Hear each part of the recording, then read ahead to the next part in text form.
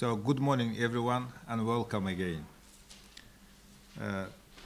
Today is also a special day, like yesterday, and it is my pleasure to introduce another plenary speaker, Professor Eugene Polzik, from the Niels Bohr Institute, Scientific Director of Danish Center for Quantum Optics, member of Royal Danish Academy of Sciences. Professor Eugene Polzik is an experimental quantum physicist. He graduated from St. Petersburg University, as well as received his PhD at this university. Later on, his world line passed through many universities in the world. In particularly twice passed through California Institute of Technology as an associated scientist and as a more distinguished scholar. Through Institute for Photonic Sciences at Barcelona as a distinguished invited professor. Through University of Aarhus as a professor of physics, and finally, in 2003, he became a professor at the University of Copenhagen, the Niels Bohr Institute. Eugene is a winner of many awards, most notably European Research Council Advanced Grant Award, Gordon Moore Distinguished Scholar Award, Scientific American Research Leadership Award, and Danish Physical Society Prize. Professor Eugene Polzik has a number of breakthroughs achievements in the field. In particular, Eugene and his colleagues created a new device in which a tiny membrane converts ultra-weak radio waves to light, thus paving the way for a very promising application in the domain of quantum technologies. He has kindly agreed to join us, and today he's going to talk about the measurement of motion in the negative mass reference frame. Please join me in welcoming Professor Eugene Polzik very warmly.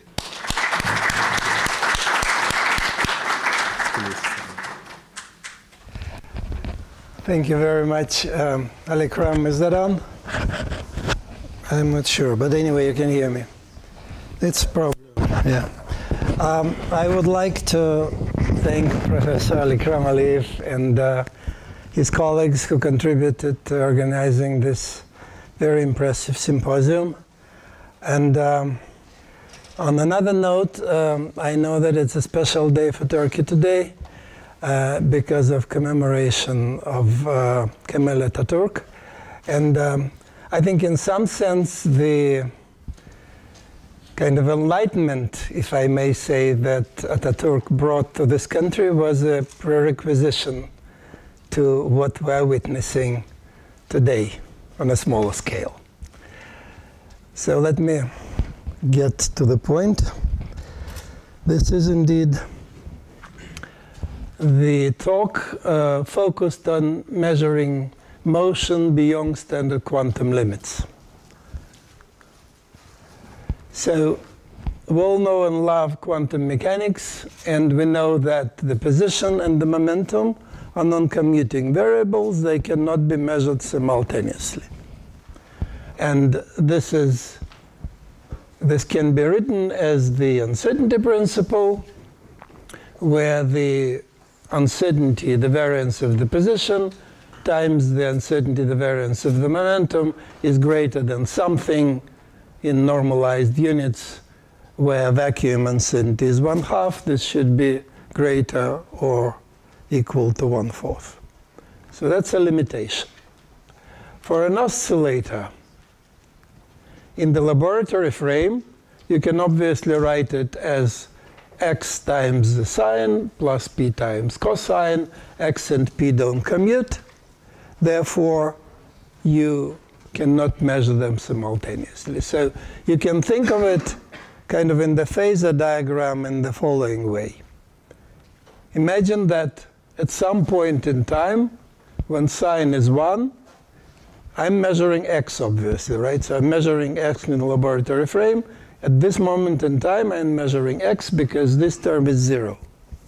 While I'm measuring x, I inevitably put the quantum back action of measurement into p. Quarter period later, I'm measuring p.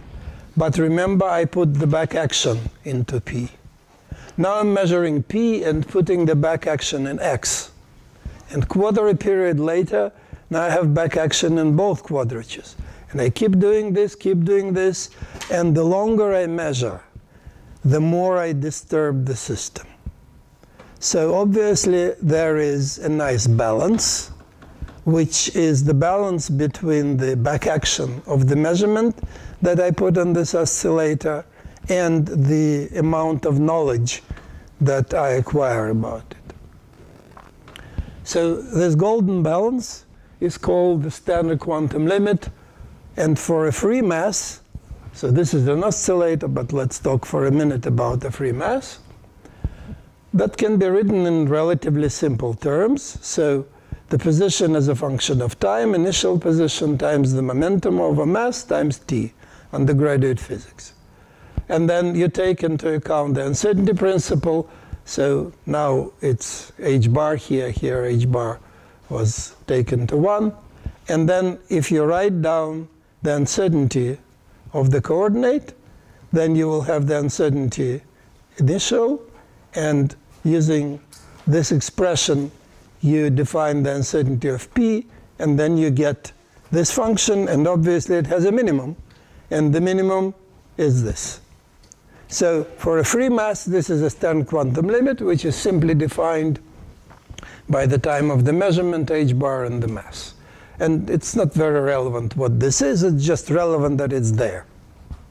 So the starting point of this talk is that, look, apparently, according to quantum mechanics, we are not allowed to trace the motion of this object with infinite accuracy.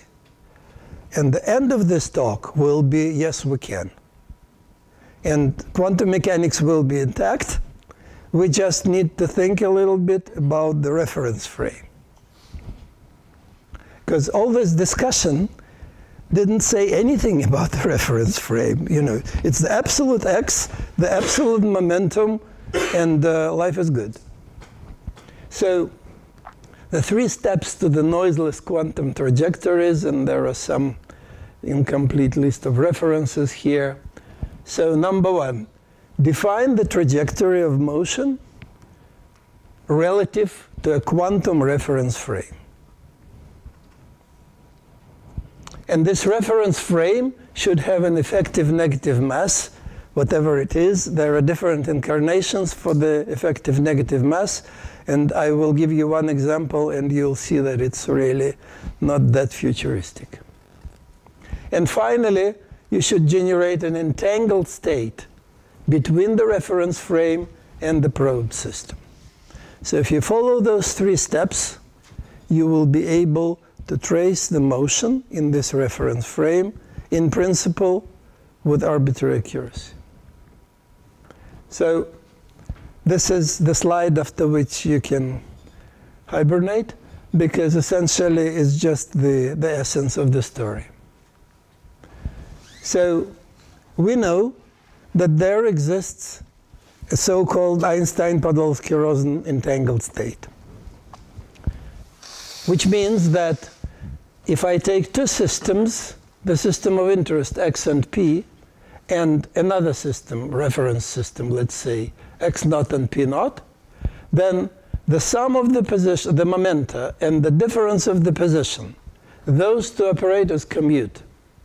You can write it up very easily. Because of this minus, you will see that the commutator is 0. If the commutator is 0, that means that this quantity and this quantity can be measured with arbitrary accuracy. And this is an entangled state, which Einstein, Podolsky, and Rosen talked about in 1935 and stated that quantum mechanics cannot be complete. Why? Because if I have a particle on planet Mars with x and p variables, and you have another particle on planet Earth with x0 and p0 variables, and if they are entangled, meaning that this is known exactly and this is known exactly, then you can choose on planet Earth either to measure the position of your particle, and then you immediately know the position of my particle, God knows where. Or you can decide, no, I don't want to measure x, I want to measure p0. And then you immediately and non-destructively know the momentum of my particle. So this paradox, Einstein, Podolsky, and Rosen called spooky action at a distance. Ooh. And they argued that the world cannot be like that. You cannot define the state of a particle, God knows where, by your free will, choosing which object or which quantity of the state to measure. Well, turns out that insofar as we understand life, they were wrong. And our kind of best vision of that, my best vision of that, is that the wave function has no limits. It can be as large as the universe. And this wave function defines the common property, and that's how it is. But this is just the start for us, right? So we assume that we can have such an entangled state. And now this is the high school algebra. So we want to measure the position of our object with respect in the reference frame corresponding to another object. So what is it? It's the initial relative position. You can think of it as the difference between x0 and x0 of 0, plus the difference of the derivatives times time. Any questions asked here? No. This is indeed the 9th grade, right? And then we proceed. Of course, let's take the mass to be equal to 1, and then x dot is p, and this one is p0. And why do I have a plus here? I have a plus here because I assumed that the mass of my reference frame is -1 and not 1. And if I assume that, then I have my trajectory defined with commuting variables, the difference of x's and the sum of p's. So that's the gist of it. If you can find a reference frame with an effective negative mass, then you take this reference frame and the object of interest. You make a measurement of the sum of the,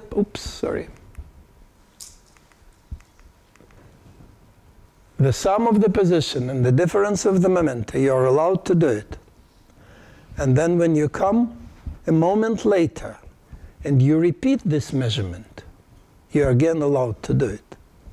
If you get something different in this sum and in this difference, then you measured the incremental motion.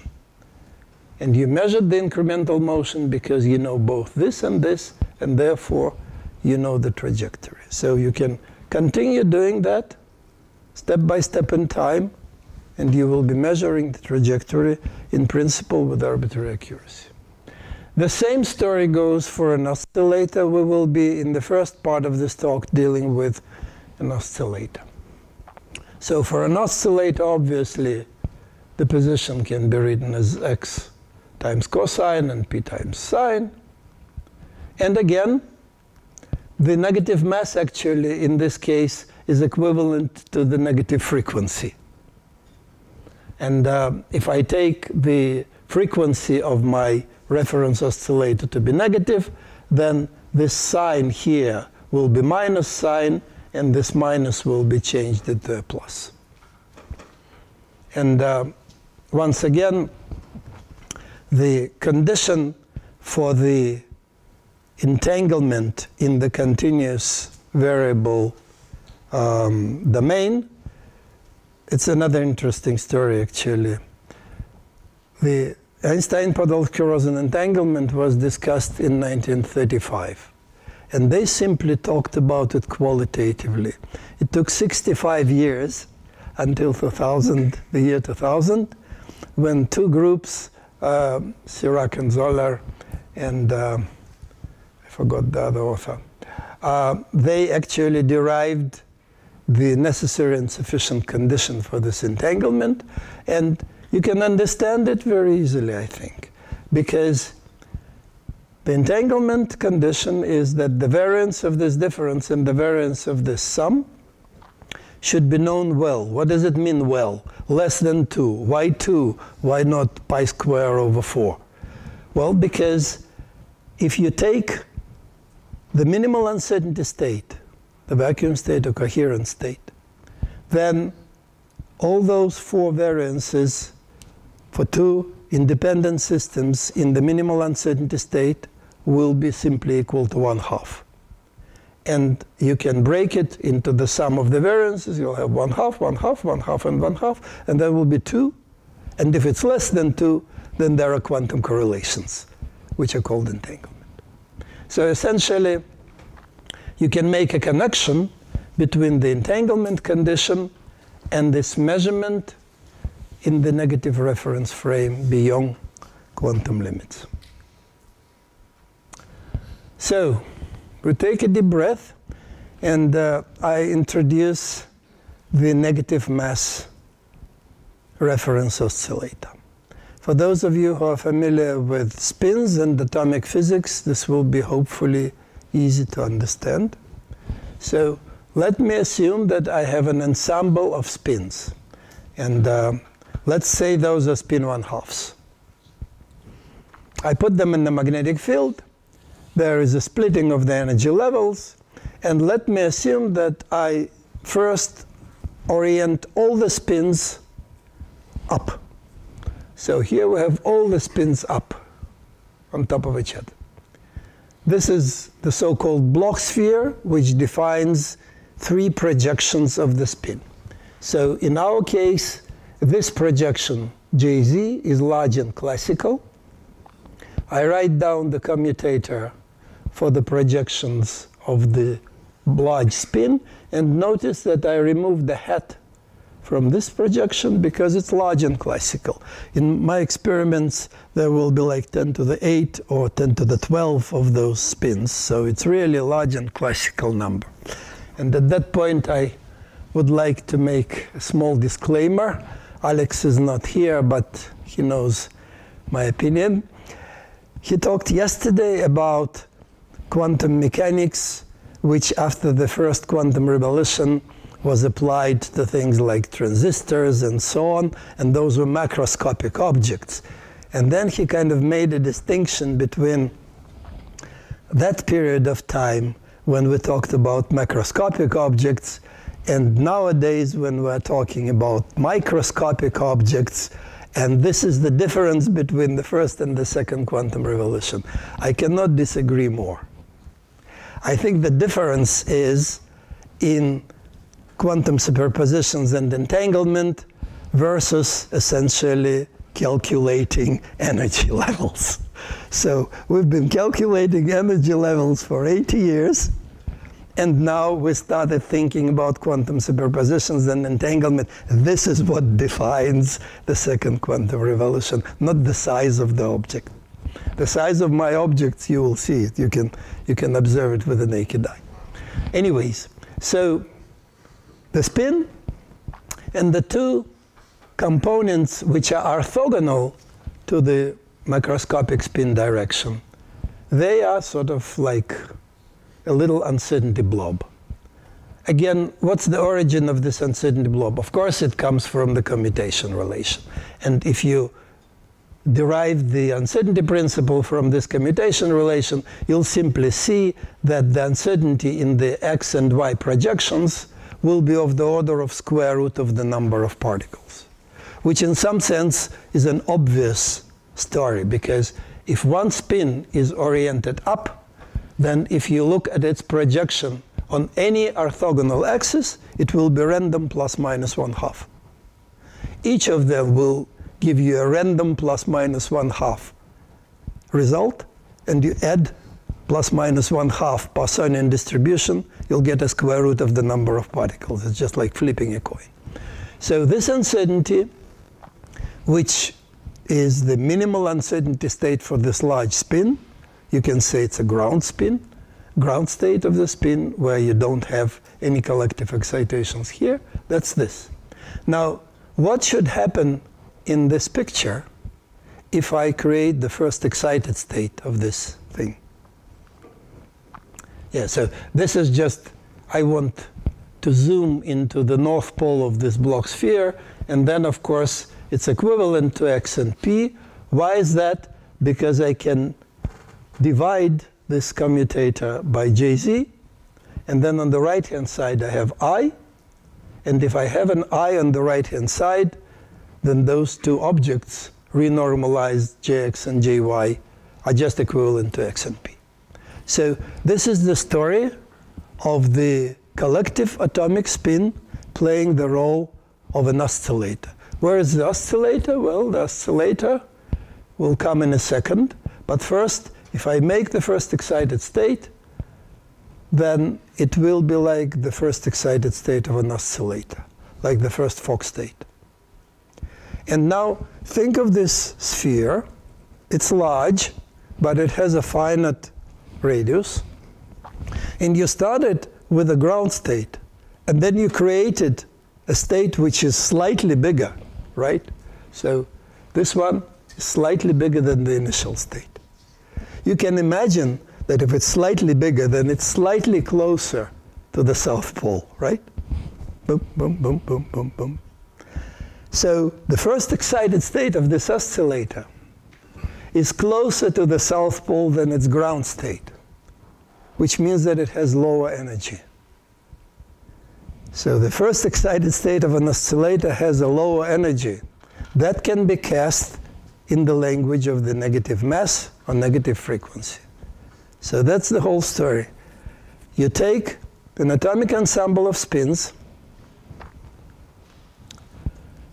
you orient it first, all like that, and then you deal with those collective excitations, and whatever excited state, a squeezed state or an entangled state or whatever, any state that is different from the ground state of this inverted oscillator will have the energy which is lower than the ground state, which means that it can be discussed as the negative mass oscillator. And now you put everything in this magnetic field, and all this stuff begins to oscillate at the Larmor frequency, and now you have an oscillator with a negative mass. Can I ask you? Yes, sure. How did you polarize it in the first place? With light. With light. So But we will polarization. exactly. We will get to that. But essentially, what you do is you shine sigma plus polarized light, and then eventually you get them all. It's like negative temperature as well, right? It's a very good question. It's more than that, because the negative temperature, a laser is in a negative temperature kind of state.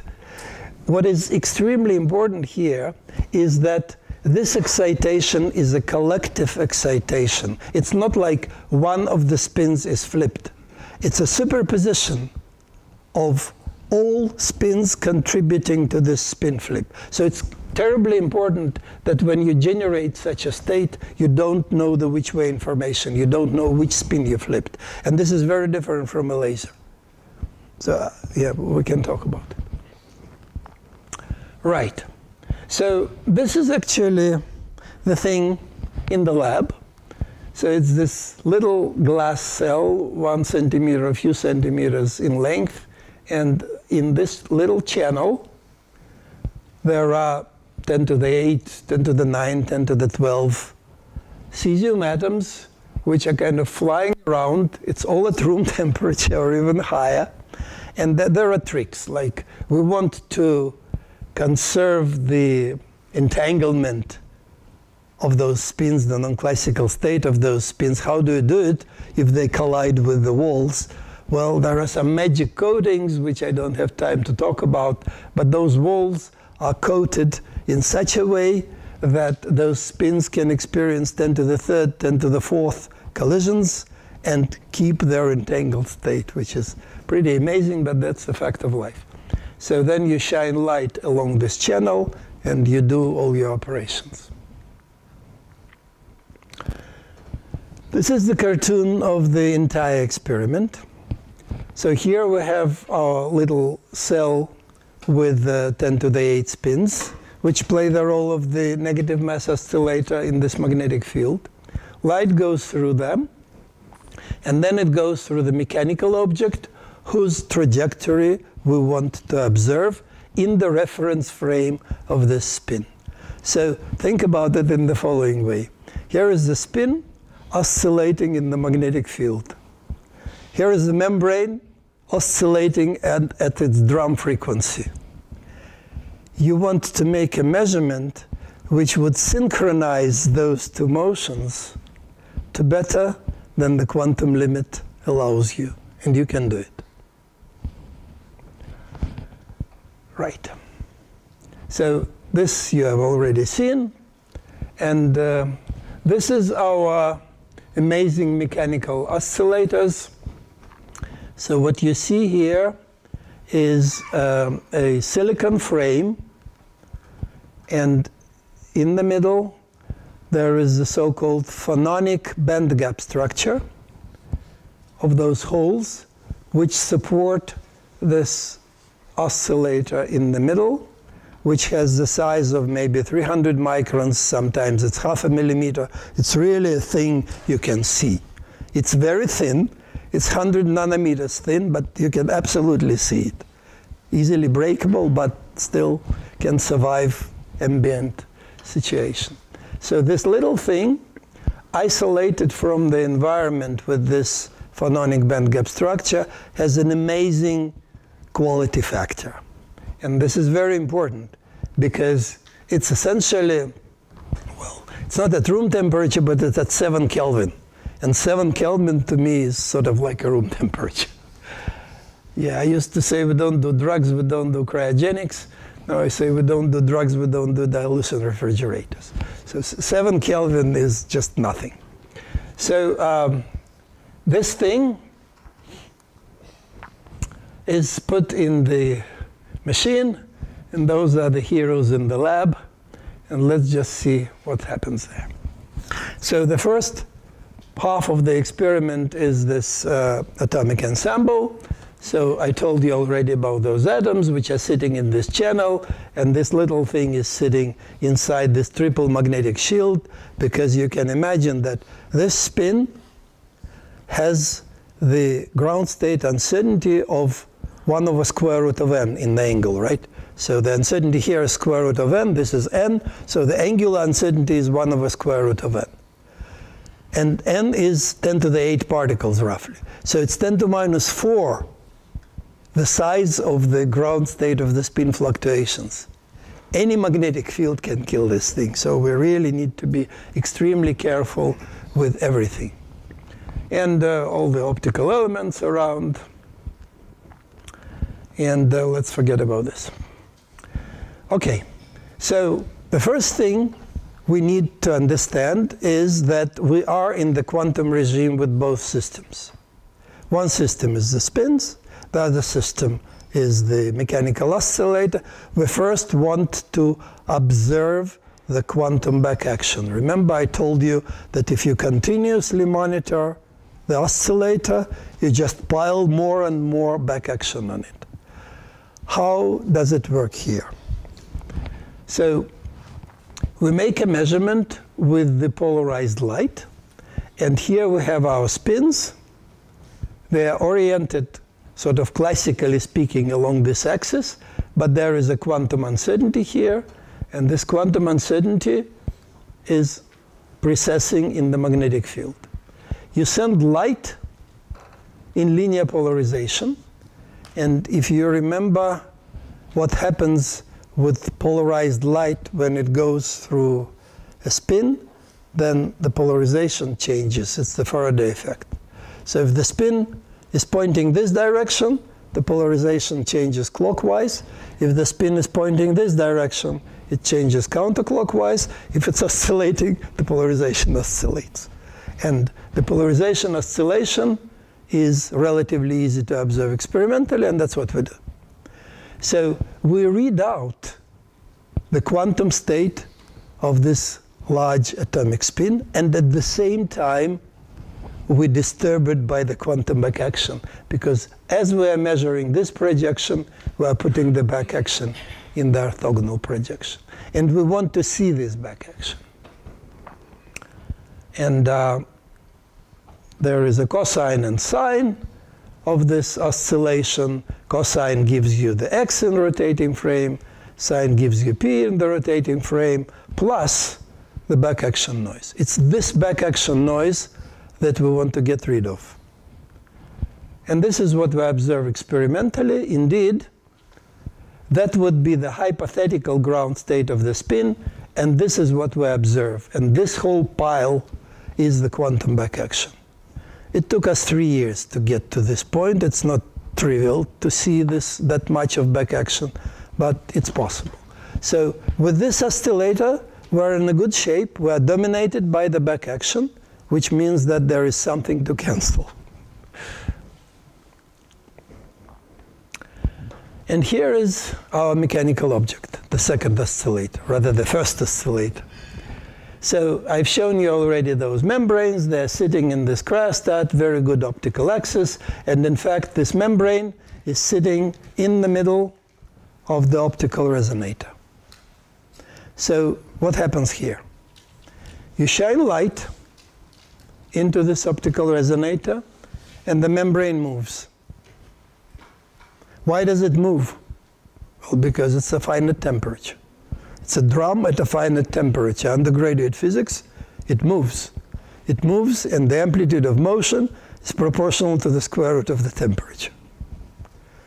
Moreover, even if you would be able to cool it down to its absolute ground state, as we all remember, there will be h bar omega over 2, the ground state fluctuations. And this is what we see in the experiment with this really macroscopic object. We see the ground state oscillations, and we see the back action. Where does the back action come from?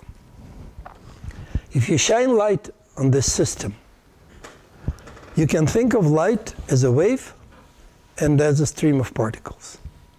Because it's a wave, depending on the position of this membrane, there will be a different resonant condition in this resonator. It's a standing wave. And you take a piece of dielectric and begin to move in this standing wave. Of course, the index of refraction changes. So due to the wave properties, you can measure the position of this membrane. But light is at the same time a stream of photons.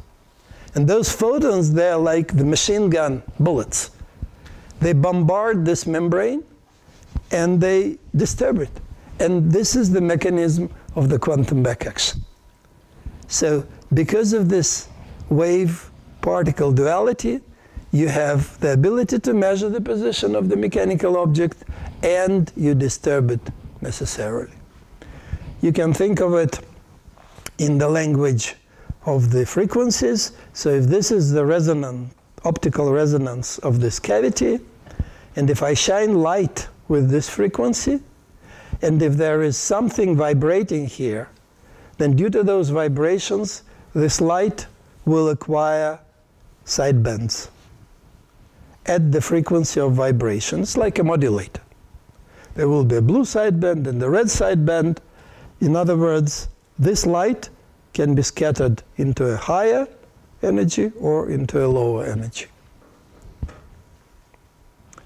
And now, this is the pretty much fundamental two-mode Hamiltonian in the in the linear domain in both systems.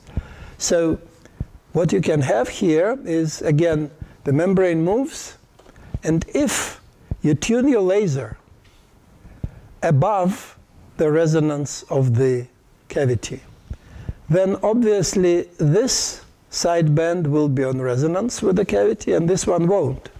So scattering into here will be more probable. Now, if you scatter a photon from here to here, you create a photon, a dagger. But you have lost the energy. This energy went where? To the phonon. So if you tune it like that, then you have the creation of a photon and the creation of a phonon. And this is an entanglement Hamiltonian, just like that. If you tune it on the other side, then scattering happens into the blue photon.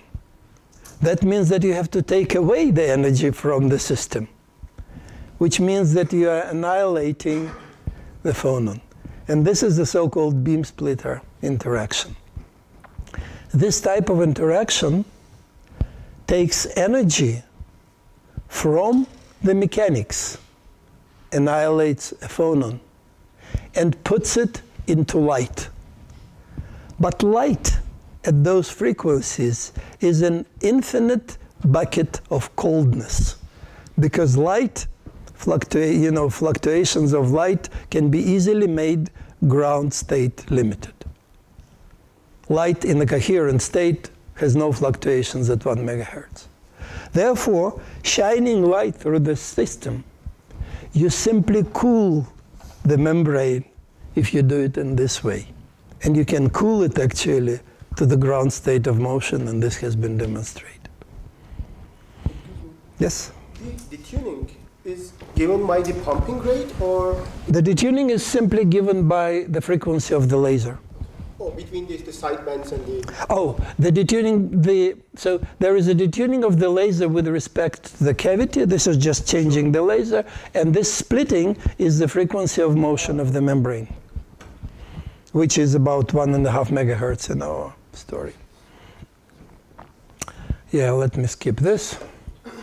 So long and behold, we put this membrane into this system, and again we make a measurement of its motion.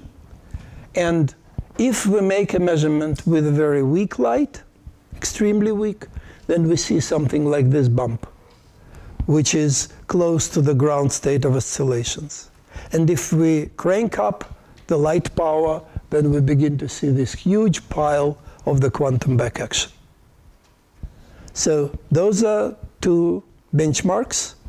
We observe the quantum backaction of light on the atoms. We observe the quantum backaction of light on the mechanical system.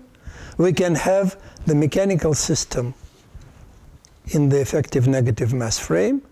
And now we can demonstrate the entangled state of those two objects. And I will have to speed up a little bit, so we will probably just jump to the results. So this is just the schematic of the experiment. You have light, you send it through the atomic ensemble, and then you add some other driving field, you send it through the mechanical system, and you detect. Yeah, this is the slide for which I never have the time, so it's just to tell you that the experiment is complex. That's about it. Sorry. So this is another milestone result. So what you see here in yellow is the noise of the mechanical motion, which is dominated by the quantum backaction of light. And now you turn on the atoms, and what you see, which we call the hybrid, is significantly, like a factor of 2, smaller backaction area than for the mechanics alone. So it's kind of funny, right?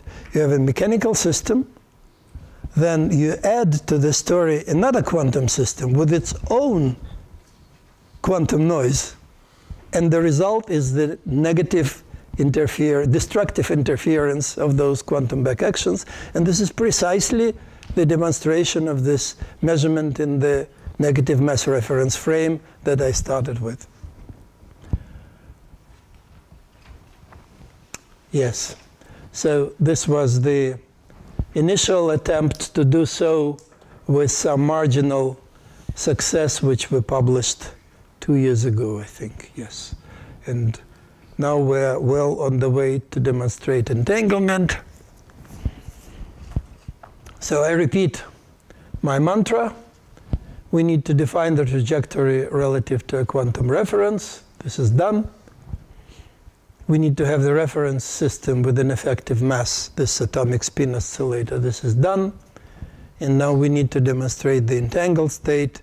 And we're kind of well on the way towards that. I'm not ready to claim that we have seen entanglement, although I believe we have. But it's not published yet, so I'm very cautious, and the experiments are running as we speak. Well, I don't know how much of technical details I want to go into.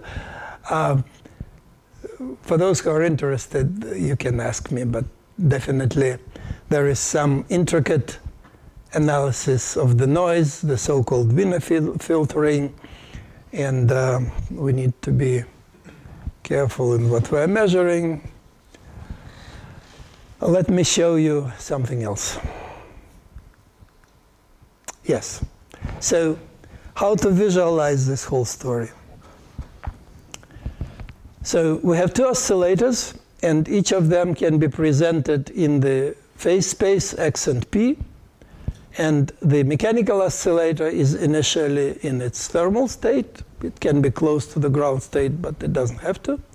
And so this is the big size of the thermal state. And here is the spin oscillator, which is typically near the ground state. And now we want to generate an entangled state. And an entangled state would mean that the motion in this phase space and in this phase space are strictly coordinated. They are just very well entangled and synchronized. So this thing goes around like crazy because it's temperature.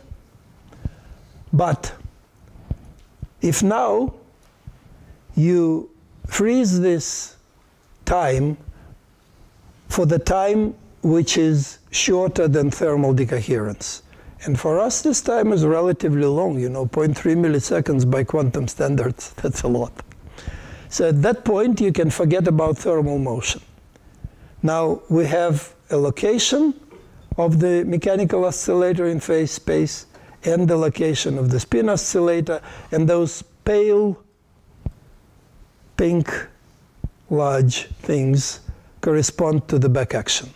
So this is the back action of measurement on one oscillator, this is on the other.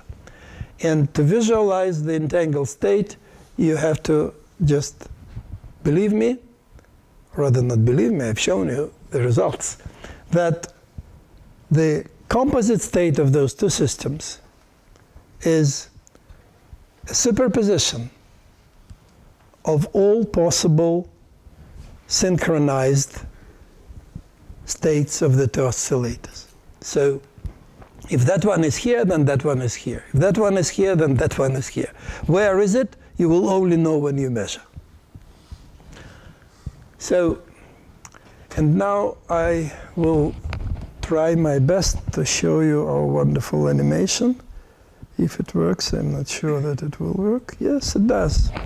So what you see here is actually the experimental realization. And you see here that the two trajectories of the two oscillators are really close to each other, which means that essentially, indeed, they follow each other with the accuracy, which is better than the standard quantum limit shown in the middle with this large pink thing. And I hope it will stop at some stage. Stop. Thank you. And you may want to ask me why everything is in the left side of the diagram, and the answer is I don't know. This is, this is truly the random realization. So this is why you can win the lottery more than once. Okay. So in the last 10 minutes or so, what does it have to do with one of the most daunting quests of the humankind? Observation of gravitational waves. So on the one hand, you can say the Nobel Prize has already been given, so why bother? On the other hand, maybe there will be more prizes, so let's just keep trying. So this is what they observed at LIGA 3 years ago, I think, or something, yeah, February 2016. And so apparently what happened was that somewhere, God knows where, there were binary stars which were merging, and as they were merging, they were just kind of merging into one, and this is the gravitational wave signal, which has the frequency range from relatively low to relatively high, and at that point, everything just collapsed into a black hole. So how does this observation work? There is an interferometer. It's a reasonably large interferometer. This arm is 4 kilometers and this arm is 4 kilometers. There are two of those, one in Washington State and one in Louisiana. And those two objects, which I show here as my little membranes, they're in fact multi-kilogram suspended beautiful mirrors. And the gravitational wave is a quadrupole wave. So when it comes, it distorts space in a quadrupole fashion. It squeezes it that way and anti-squeezes it that way, with the frequencies in more or less the audio range, from tens of hertz to a kilohertz. So it does this boom, boom, boom, boom, boom, boom. And this mirror moves up, this mirror moves in, this mirror moves down, this mirror moves out. So the gravitational wave distorts space and unbalances this interferometer. And you observe the signal. Took them 30 years to put this thing together and observe the first signal. Now they have many of those signals. Now there is a European Virgo experiment in Italy. There is an experiment in Japan. And this is what made me personally very excited. What is it? It's the sensitivity plot of those beautiful machines as a function of the frequency of oscillation of the mirrors. And why on earth does it look that way? Well, we're looking with light at the position of the mirrors. By now, after all I told you, you know that there are two things to watch. One is the back action of light. There are hundreds of kilowatts of light circulating in this interferometer. And despite the fact that the mirrors are multi-kilogram, those photons bombard them and make them jitter. And the longer you look at it, the higher is the jitter. What does it mean, look longer? It means lower frequencies. So at lower frequencies, the sensitivity is limited by the radiation pressure of light, which is amazing. At higher frequencies, when you look quicker, you don't observe very accurately because you just don't look for long enough, and therefore short noise of light makes your sensitivity worse again. So it's exactly the balance between the back action and the precision of measurement that we call the standard quantum limit in the beginning of this talk. And the minimum here is very close to the standard quantum limit, which means that now we can come and say, we offer you guys a solution to go below this curve with our atomic negative mass reference frame. And this is the experiment that we're building now. And this is just to say that there is a lot of space not only in the bottom but also up there in the top. There is plenty to be observed and interesting stuff. One thing that I want to mention here is that, yeah, sure, quantum technologies, yes, let's make better phones, better, I don't know, dishwashers, better GPSs. But come on, I mean, in most countries, well, most, not most, but at least in this country, in my countries, people live not so bad lives. So we should think of something really grand. This is really grand, and this is what science is good for, I think. You take kids off the streets, and you put them and do those experiments. This is our goal in life. Take kids off the streets and put them to do physics or biology or medicine or whatnot. Okay? So I think it's a very wonderful goal. I told you about this standard quantum limit already. We know that it exists, and here I've shown you that the gravitational wave detectors are close to it. And then the simple plan, is to take the system in the heart of which is this atomic ensemble and make a joint measurement on the light coming from this interferometer and the atomic oscillator. The atomic oscillator will have to be shifted to lower frequencies, of course, because the frequencies here are really low.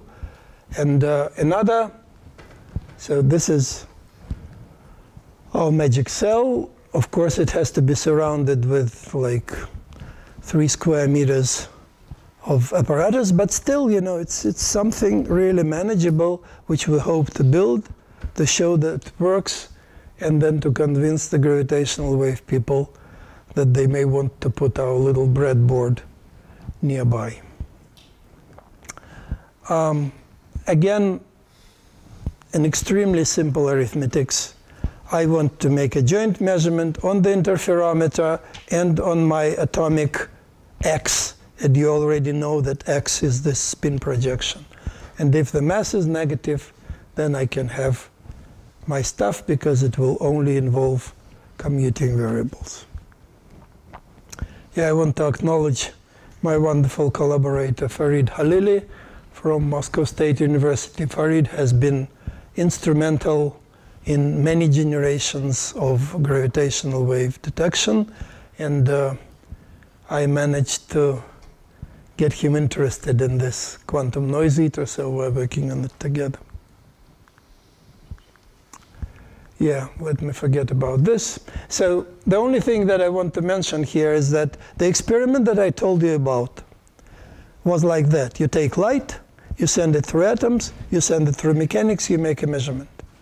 And the core was that light imposes quantum back action on both systems, and then they cancel out. But for that, you need the same light to go through the two systems. Unfortunately, with the gravitational wave crowd, this is not possible, because they stick to their wavelength, which is their lasers, which they've been building for 30 years. It's 106 micron, and they're non-negotiable. Cesium atoms with which we work is also non-negotiable. It's 850 nanometers. So you cannot send the same light to do this entanglement through the two systems. And then, of course, the solution is that you just use entangled light. You generate an entanglement between this color and this color, and then you send this color through your spins, this color through the gravitational wave detection, and you get the same results, because you have now entangled light in the imprecision and entangled light in the back action, so same difference. Never mind that. Never mind even this. So those are the heroes of this experiment. There are more of them now, but there were 2 of them a few months ago. And this is the breadboard on which they built the entangled source of light. and the atomic noise eater. And when this thing is complete and hopefully works, we will start selling the idea to the gravitational wave community.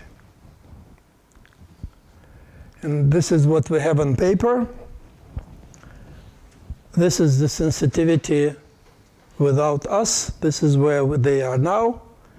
And this is what we hope to deliver. It's about a factor of 2 better. And note that it's better across the entire range. So we are indeed pushing the sensitivity down beyond the standard quantum limit in the broad band. And this is only possible if you do this kind of tricks, because it is the measurement beyond the standard quantum limit. And if it's a factor of 2, that simply means that the volume of the universe that you can actually observe grows by the factor of what? Do I have attention? Can't believe it. If the sensitivity grows by a factor of 2, the volume of the universe grows by the factor of... Say something. Yes, thank you, thank you, thank you, thank you. Yes, so there is actually a European installation, at least in the dreams, around Maastricht, and several European countries are conspiring to build the so-called Einstein telescope, which will be another gravitational wave detector with superior sensitivity, and they are open to crazy suggestions, including ourselves. Thank you for your attention.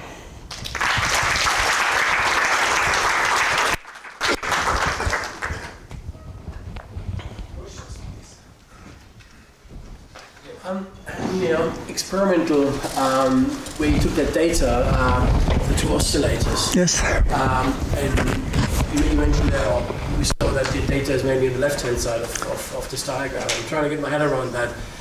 The data is what? The data was primarily on the left hand of the diagram. You know when you. Oh, this strange. Yeah. No, it's random. How long did that data take, and if you retake it, would it then be? Absolutely, it will. Yes, sure. It's just one incarnation. Okay. It certainly will be symmetric, and it is.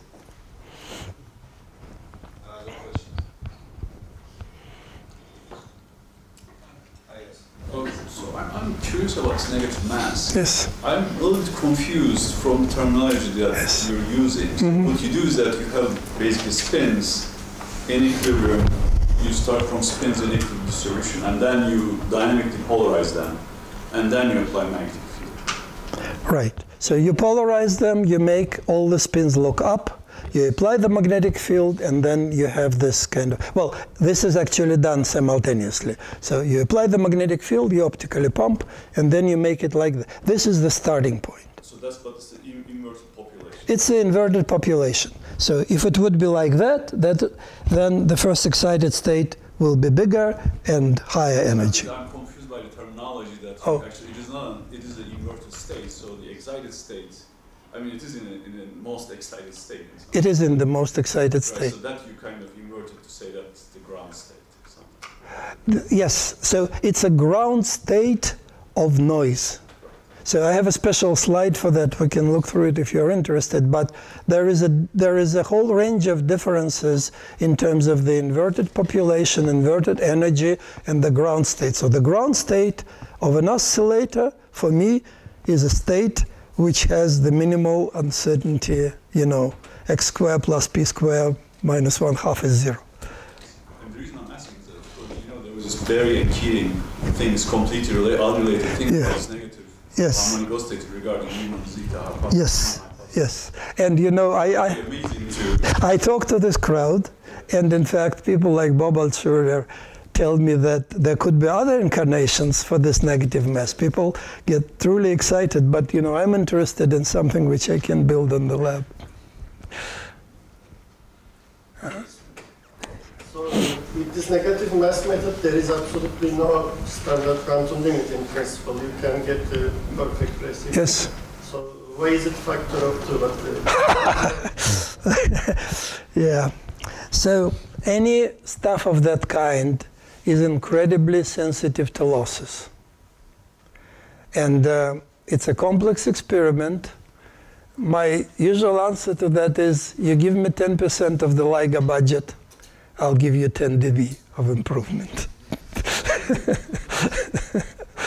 It's just losses, you know, just simply losses. You need to have pure states all over, and it's damn hard, you know. We're buying the best possible components, and that's what we hope to get. So your noise floor is limited by decoherence in a sense, or preserving the entanglement. Okay, so there are two things, right? Decoherence, it's a time process, right?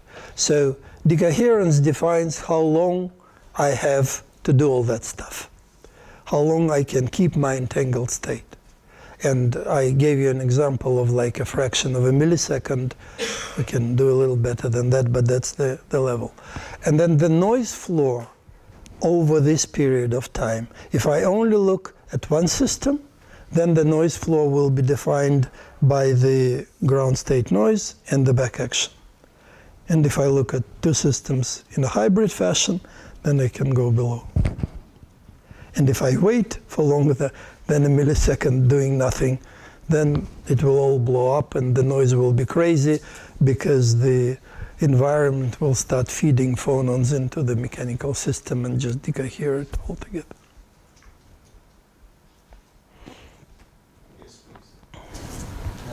Is your result valid in another reference frame? Excellent question. No. So this is like, there is a wonderful statement, the entanglement monogamy. So if I'm entangled with my loved one, I cannot be entangled with another person. So two systems which are perfectly entangled cannot be entangled with anything else. There could be a tripartite entanglement, but then each pair of this tripartite entanglement will not be very well entangled. So in this respect, it's a relatively unique situation that you have to stick to the reference frame. But, yes? Don't you think the measurement should be objective? So it is an objective measurement. Everything. No, look. I will blubber about it a little more in the evening. But essentially, you don't worry about relativity, do you? Good. Well, at least you know you put me on equal footing with Einstein in this respect. Of course, there are different reference frames, and in different reference frames, you have different results. So you have this beautiful result in my reference frame. In any other reference frame, this mechanical motion will be completely chaotic.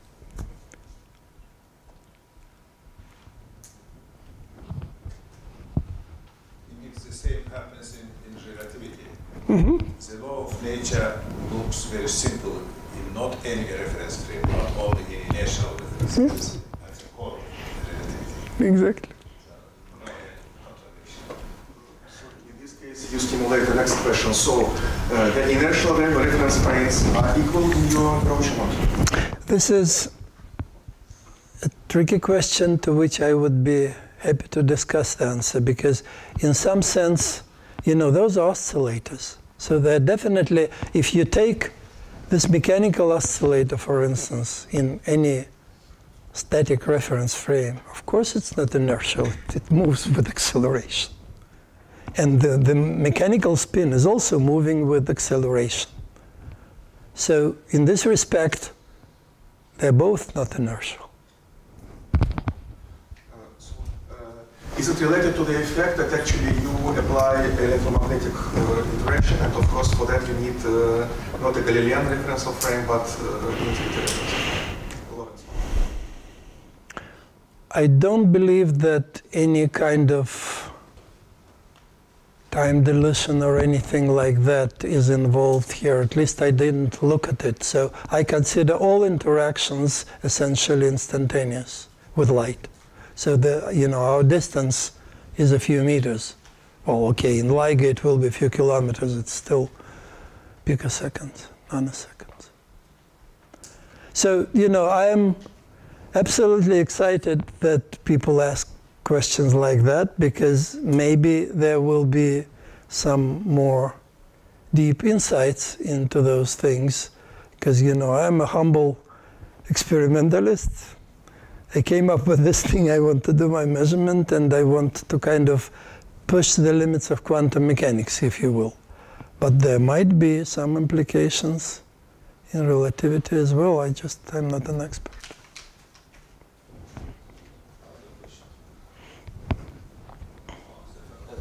I'm not sure about the, if you think about doing the same thing instead of negative mass, imaginary sign. Say it again? Instead of negative mass, interpreting this with imaginary sign. Some of you, I couldn't do the calculations full, but I will just. So maybe in this sense a negative time, because it's a negative frequency. So if you write down, the frequency as omega square root of k over m, and both k and m are negative. So the frequency is actually real, but it's negative somehow. So imaginary frequency, that's a slightly different story, and it pertains to unstable oscillators, for example. Then you will get the imaginary frequency. But in this case, I don't think that that is the case.